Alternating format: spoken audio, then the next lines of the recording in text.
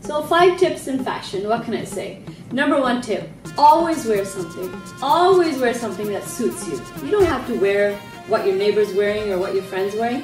Wear something that suits you, your personality, and your body type. Tip number 2, always dress comfortably.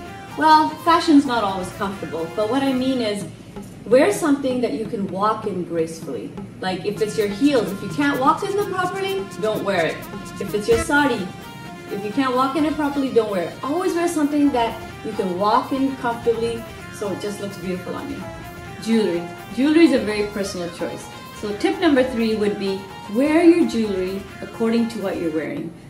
If your outfit is so already embroidered and busy and all that, if you have a simple outfit on, yes, wear those big earrings and the big tikka and you can, deck it out with a lot of jewelry.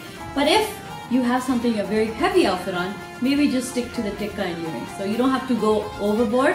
So keep it kind of, simple on the jewelry side depending on what you're wearing.